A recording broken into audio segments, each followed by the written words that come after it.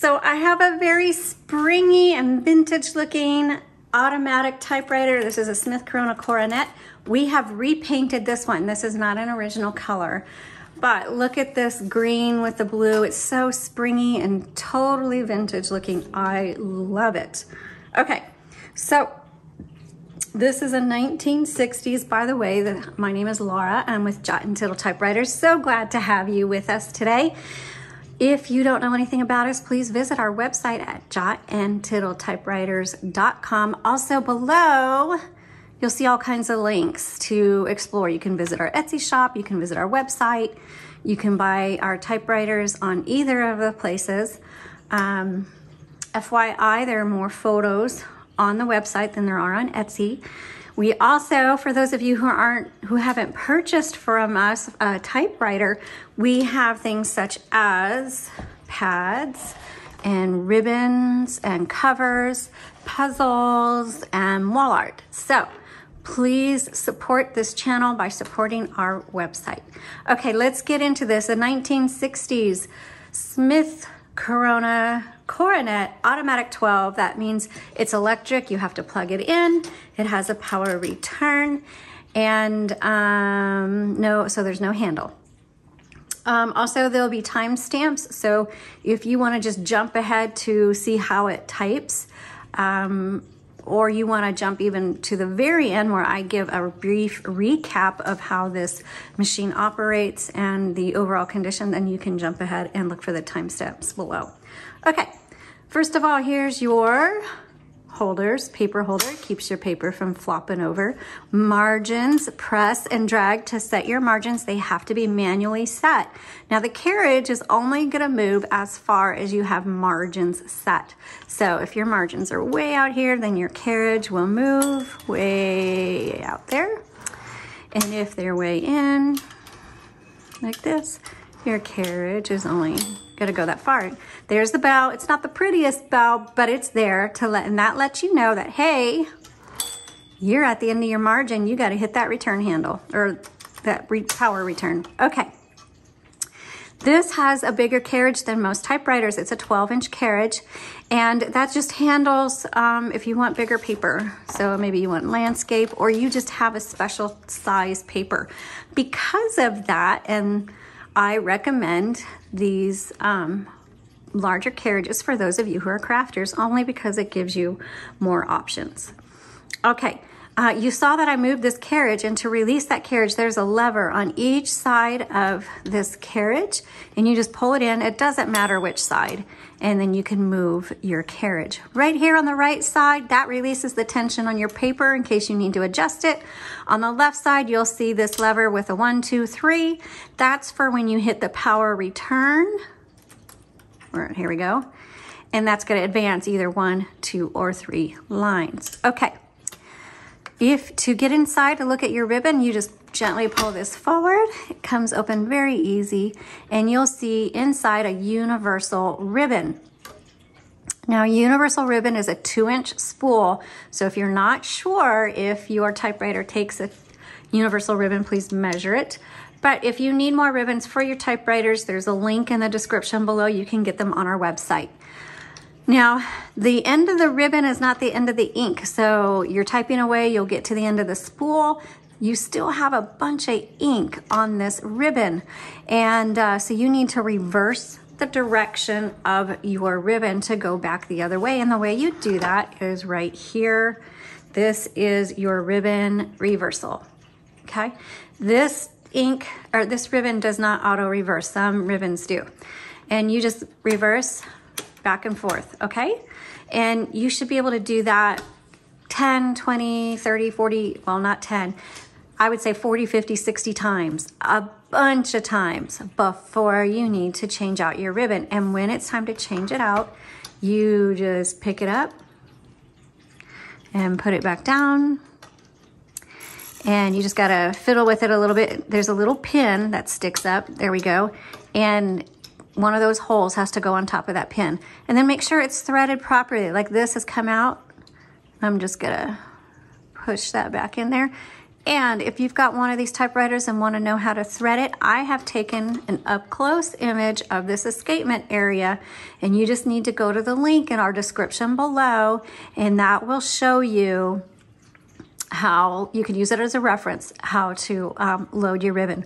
Black on top, red on bottom. All right, let's do some typing.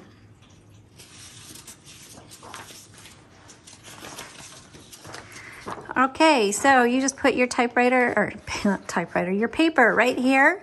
And this is a guide. You can either pull it in or pull it out, whatever. And turn it through. Make sure the paper is underneath the bar. And you can see it's just a hair. I try to bring it all the way up, and you can see it's a little uneven. So that's where I'm gonna use this paper release. Fix it, voila. Okay, power switch right here. Remember, it must be plugged in. I like to give electric typewriters a good 10 to 15 seconds to get all the gears going. While we're doing that, here's your color selector, black, red, tab. You can set your tab, clear your tab right there, backspace, and copy set. This is something that you probably never use. It just determines how hard these strike bars down here are gonna hit your paper. Okay, let's go ahead and type. And you know what? I'm gonna check my margins really quick. I'm gonna bring it in. Okay, so this is a 1960s Smith Corona Coronet Automatic 12. Oh, I've got it on 3. Let's go back to 1. All right, let's test out all these keys. I really like, let's set it here. I really like electrics. 1, for kids. 2, for those of you who are new to typewriters and you're really just not sure about anything.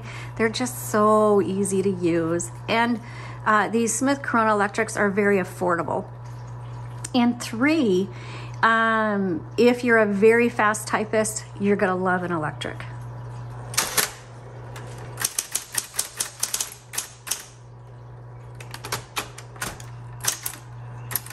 Whoops.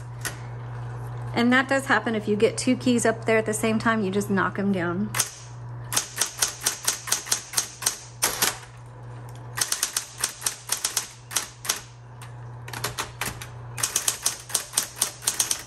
So some people wonder, what do you do when you make a mistake? Well, on typewriters, you can either use an eraser, or there's whiteout, or usually, let's say you're just typing and you want to change it, you hit backspace. Backspace does not erase, but then just type over and keep going. Or if it's a really, really bad mistake, then let's say this whole sentence. There are 3 keys, and you don't have to use it for this, but there's 3 keys with an auto repeat. So you can X out and just hold it down. X is one of them. Or you can dash through it. Oh, that's an underline, hold on. There's my dash. Another auto repeat is your period. You just hold that down. Okay? So, and you don't have to hold it down to make them to clear it. You could just X, you can dash, whatever. Okay, so let's do some sentences.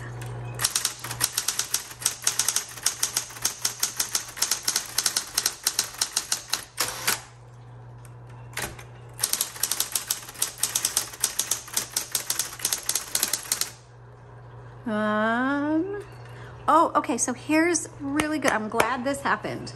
Okay, if you look, you can see it's starting to get, the font is getting faint. That tells me I am at the end of my ribbon. And if you look at it, it's pulled really tight. That means it's not moving. So if you watch, I'm gonna hit the ribbon reversal. So watch this ribbon, it'll release. Boom, it released. So now it's going the other direction, and I can keep going. Oops, on the wrong line. So this is where you backspace. I know this is taking longer, but I would rather you guys, this is gonna happen to you because that's part of typing.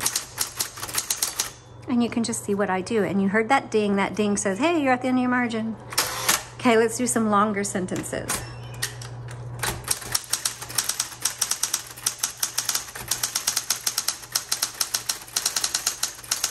Okay, there's the ding of the bell. So normally you would hit the return handle here, but I'm gonna keep going. Okay, so now it's gonna stop on me. And let's say, oh, I wanna finish that word. You just hit MR for margin release. There we go.